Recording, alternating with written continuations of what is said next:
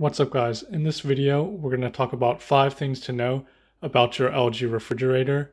We have a 4-door French door model, but most of this should apply to all new LG refrigerators, so if you just bought one or you're thinking about buying one, hopefully this helps you. Okay, so this first tip a lot of people may know, but I'm guessing a lot of people didn't. We didn't know for a long time, and that is if you have this glass InstaView panel, if you tap twice, that activates the light. So that's a helpful feature that you may not know. The second tip is how to adjust the temperature. So on the panel here we see freezer and refrigerator, and these are touch buttons. If we touch it once, the display comes up, and if we tap it, it does adjust the temperature. Now note that it only goes in one direction, so if we want to raise the temperature, we just have to keep pressing and it will cycle around. The next tip is something I wish I knew when we first got the refrigerator, and that is that the front stainless steel dings very easily.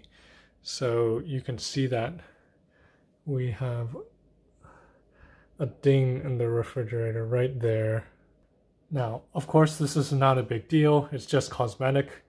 But after dropping $3,000 or $4,000 on this refrigerator and getting this ding after a few weeks, feels like I just got a ding on my new car. I previously had another stainless steel refrigerator for 10 years. I never had any problems like this, so I do think these new LG refrigerators, they do just ding easily. And there's not an easy way with the design to like push this dent out.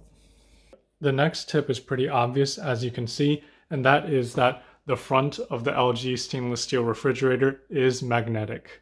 So you can hang up your child's artwork to your heart's desire. My previous stainless steel refrigerator was not magnetic on the front, but all the new LG refrigerators are. The fifth tip is if your ice dispenser jams. Now this did happen to once already in about the 6 months we've had this refrigerator. So the ice maker is right here in the door. It's a lot more compact than a lot of other ice makers, and I think that does cause it to jam more easily. But to fix the jam, we just pull this handle down, open here, and basically I was able to just reach in and kind of clear the jam. The ice was all frozen together. You can also pretty easily remove this, lift up, remove this tray, and clear the jam.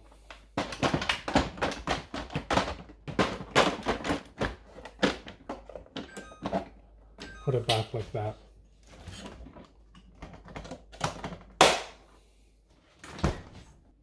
And the final bonus tip is resetting these replace filter warnings.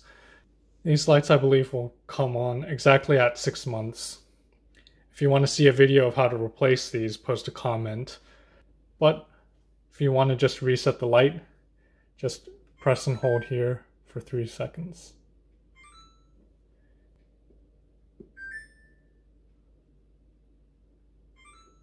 So that's some things to know about the LG refrigerator. If you have any other questions, post in the comments below, and I'll see you in the next video.